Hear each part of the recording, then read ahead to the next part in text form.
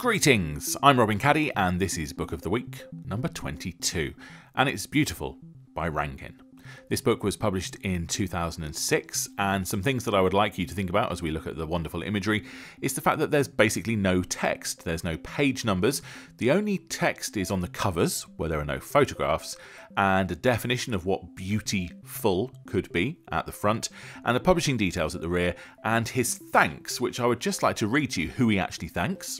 Thanks to all the stylists, hair and makeup artists and assistants who have made this book possible. So as we go through the book, let's consider a few things. What makes an image fashion, say, rather than portraiture? Rankin is, after all, primarily a fashion photographer, if you exclude the flowers that he's shooting at the moment. Where are the men in this book? Are men not beautiful? Does it matter if we know who the subject is or not? Some of these people I recognise, some of the more famous models I even recognise, but I certainly don't know who all of the people are. Does that matter? Can we tell the original intention or expected usage for the photographs if they were used in an advertising campaign or for promotional material? Can we discern that, and how does that affect our reading of them now? If these photos are collaborative, why not provide full details of the models and of the people who did the styling and what styling was involved? Finally, how was it that he could publish this book for £10? I mean, that's amazing. It is sort of more of a, well, I don't know, it has a sort of a slightly zine-like feel to it, but it's, you know, it's a remarkable book. And for £10, I suspect Rankin is just famous enough to sell enough copies that these things work. Anyway, enjoy the images.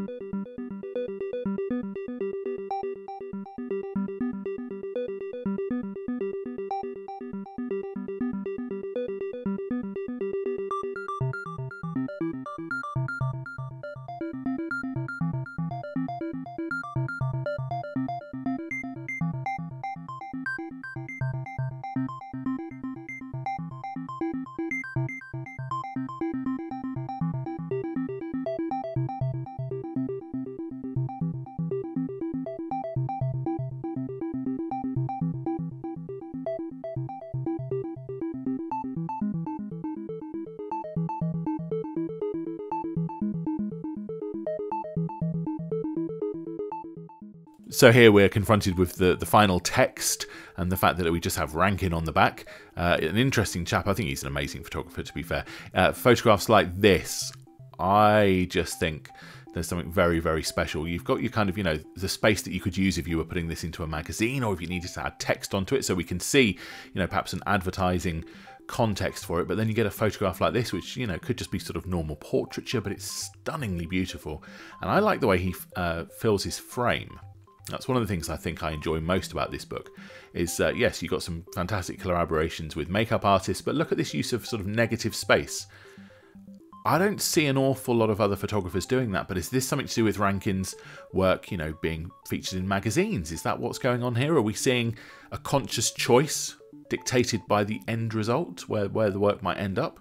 I don't know, but as I say, I think these photographs with the space and the hair and very much putting a face to one side of an image, I actually really like. I think this is some of my favourite photography of any genre, and although I do not aspire to shoot like this, if I find myself shooting like this, I do definitely draw on some inspiration from the wonderful work of the master, Rankin.